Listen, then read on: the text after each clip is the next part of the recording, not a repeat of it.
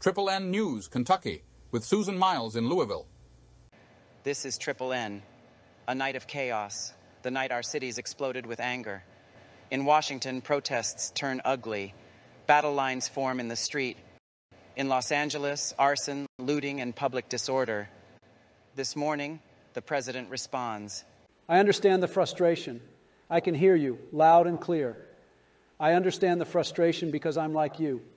I want to know when my fellow Americans who are laid low with sickness, can be returned to their families. To this end, I will be talking to the General and the CDC today. I will be able to provide more answers.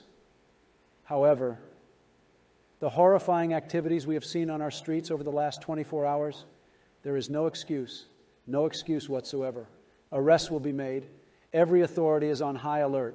If you are seeking to disrupt our way of life through fear and scaremongering, you will be sorely disappointed. I will come back to you with more information, full information, when I have it in my hand. The president's words just moments ago. Meanwhile, international leaders have been quick to condemn America. The UK premier has criticized the president's near-complete lack of clarity. While the World Health Organization will be making a statement later today, we'll have it covered here on Triple N.